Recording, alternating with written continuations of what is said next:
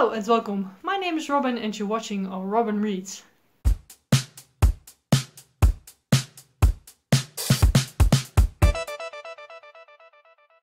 Today I'm going to do another tag with you guys. And sorry again about the lighting, but I'm still figuring it out in this room. The sun is pretty low, so it's just very annoying. But I hope this is sort of okay. Let me know. But I'm going to do the tag that's going around BookTube a lot these days, and that's going to be the end of the year book tag. I'm going to try and do it next year a little bit earlier, like in September. I think that was like the, how do you call it, like the reason to do that, but yeah, I'm just gonna do it now because I saw it around and I was like, yeah, I'm just gonna do that one. The end of the year book tag basically is to, yeah, see what you have left to read and stuff like that. But yeah, let's get into it. So the first question is, are there any books you started this year that you need to finish? So yes, as you know, well, you might know, but I start books very often. I have on my currently reading list probably like 20 books, which is way too much. And I don't really like that either. I'm going to try and fix that hopefully in December, but yeah, we shall see how far I get. But I have some books that yeah, have been on that currently reading shelf, like one of them even like probably the whole year or like February. But yeah, let's talk about them. I've got 4. So the first one is one I actually think I started last year. Not super sure, but that is this one. It's the Penguin Book of Gay Short Stories, and it's edited by David Leavitch or something and Mark Mitchell. And yeah, this book I started I think like last year. It's as you can guess, a short story collection. I don't really read short story collections, and I find it difficult, this one at least. I am 130 pages into it, this far, with a very lovely bookmark. And this book is very big. It's 650 pages. So I'm not going to finish this year, probably, but I'm going to just try and maybe get like halfway through. We shall see. But yeah, this has been on my currently reading shelf for way too long. And yeah, I bought this book for €6, which is a lot of money for me to buy books, so I really want to read it. And the stories that I read were just okay. I didn't super like them. It wasn't very gay, actually. So I hope that the other stories will be like more gay. But the next book that I want to mention is this one, The Jungle Books by Rudyard Kipling. Yeah, I started this one, I'm not sure when, but a couple of months ago I think already. I'm on page 87, so this far into it. And yeah, I am sort of liking this. The stories are good, but I'm right now at the part where, well, the stories weren't a lot about Mowgli. And I like Mowgli, I like the Jungle Book, the Disney movie and stuff. But yeah, like the first 2 stories were about him, and then after that they weren't. So I'm going to try and figure out what I want to do with this book. If I want to skip the other stories because I didn't really like the ones that I read so far that weren't about Mowgli. Or that I'm plowing through and just gonna read it. But yeah, I really am liking this so far, but again, just need to sit down and read it. Next one is this one, Oliver Twist by Charles Dickens. I started this in like February. This was one of the books that I then pulled out of my big books to read jar, TBR jar. because this one is, let me see, 510 pages. I am, let me see, 86 pages into this, and I actually was really sort of liking this. It wasn't too difficult to read. The story itself was, yeah, okay, not like super interesting, but still pretty good. And yeah, I really like Charles Dickens' book, A Christmas Carol, so I want to read this as well. But yeah, another one that I really need to plow through. Then the last one I want to talk about is this one, a Dutch book, Red Snow in December by Simone van der Vlugt. This is a historical fiction book that I started as an audiobook, I believe. And the audiobook app at my library wasn't working very well, so I stopped reading this. I got pretty far into it actually. I'm on page 108. But yeah, I need to finish this. I was really liking this actually. But yeah, we shall see if I can manage to finish it. Yeah, at the end of the year, before the end of the year.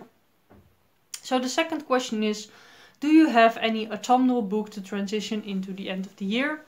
So me personally, I don't really read like seasonally. I actually am that kind of person that reads like the other way around. So for example, if it's summer, I like to read wintry books, because then I'm very hot, so I can try to fantasize myself into cold weather. So I also like to listen to Christmas music in summer. But yeah, that's just me. But I have one book that is very autumnal, because it's actually called Autumn. It's by Alice Smith. I talked about this one in my series TBR. And this is a short story collection, about autumn, I think. I'm not sure. It's pretty short. I hope to read this month, but as you know, I have a lot of reading plans this month, so probably not going to happen, but I really want to try and read this in the autumn, just because.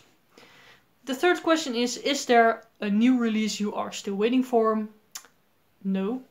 I don't keep up with new releases, except for like the NetGalley books, but as you saw in my last NetGalley book haul, I'm going to stop doing that. I'm really not enjoying it at the moment, actually. So, no. The fourth question is, what are 3 books you want to read before the end of the year? I have 3 books over here that I'm going to show you. They are all for like challenges, sort of. The first one is this one, The Woman in the Window by A.J. Finn. So I am participating in a challenge, of course. I'm participating in everything. But a challenge called Choose Your Own Adventure Challenge. And the group on Goodreads is the owner of that group is creating this challenge, and it's very, very awesome. I just read the next chapter in line, and I chose my own adventure, and the prompt for that was to read a book with the word like window or something in the title, or to read The Woman in the Window. And this one was actually already on my TBR, so I thought, why not read it? I am very looking forward to this one. I think this one is pretty creepy, and I am really craving just a very good thriller. We shall see when I get around to it, but I am really excited to read it. Then one that is for, both I think are for my TBR Purse challenge, but I swapped it around a lot because DNFing books, it happens a lot on this channel. But the first one is this one, Till We Meet Again by Leslie Pierce. This one is also on my on-hop project list, which is going not very well, but This one is, I think, a mystery drama. And yeah, I really want to read this. Then the other one, the last one, is this one. I actually borrowed this from a friend, so I really want to get it back to her when I see her.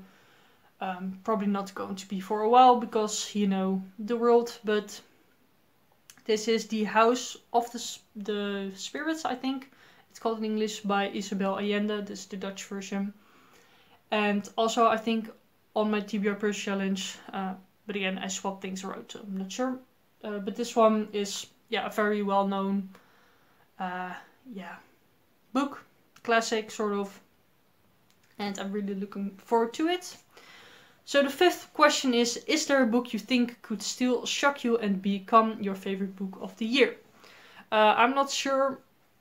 I'm also not sure what's going to be the favorite book of the year, actually. Yeah, I haven't read like a lot of great books, I think, this year.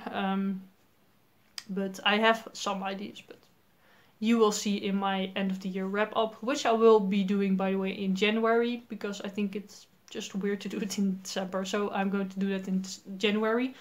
But I think The Eye of the World by Robert Jordan might be a new favorite book. As you know, I really love fantasy, and especially epic fantasy. So yeah, we shall see. You will hear this in one of my wrap-ups. And then the last question is, have you already started making plans for 2021? Of course. I really like making plans, schedules, and stuff like that. One thing I'm going to mention here is that I'm going to do different things for my TBR videos. And that's going to start in the new year. So the first video will be out in December for my January TBR. So stay tuned for that. And I'm also going to participate in the Buzz Wordathon. That's hosted by Books and Lala. And she's going to make like a group for that on Goodreads. And she's going to host it. Well, not really host it, but she's just gonna drop buzzwords and in that group. And every month, the first week in that month is going to be a Buzzwordathon, which I'm super excited about because I think it's a very great way to knock off some books off my TBR. But yeah, those are two things that I'm going to do in 2021. But I will be, of course, making a whole video about my plans for 2021. So stay tuned for that. Will be out in December somewhere. But yeah, that was the end of the year book tag. I have a little bit of an idea of how much I still need to read this year, which is a lot. And yeah, I'm probably not going to manage all of this. I might do like a catch-up month in January as well as in December. You will hear more about that in my December TBR. But yeah, that's going to be it for today. Comment down below if you have done this tag, or do the tag down below if you want to do that. But yeah, I really hope you liked this video. So please give it a thumbs up, comment and subscribe, and I will see you later.